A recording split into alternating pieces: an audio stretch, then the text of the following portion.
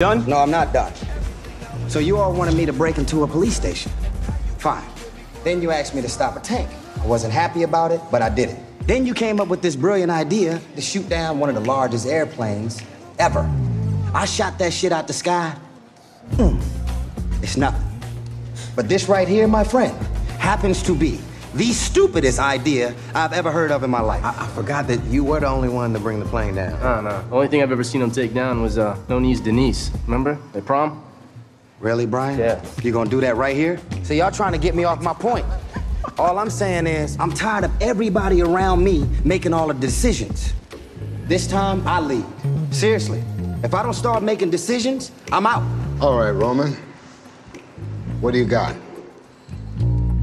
I mean, I wasn't trying to get into the whole leadership thing, like, now. You know what I'm saying? I'm just kind of talking about, like, at some point.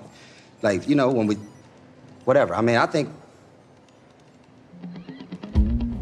Let's hit it from here. I don't think that's... No, don't think. That's my job. Okay. It is impossible to hit it there. That is literally the most secure spot on the mountain. Why? Because you cannot physically access it. See, that's what makes it so sweet.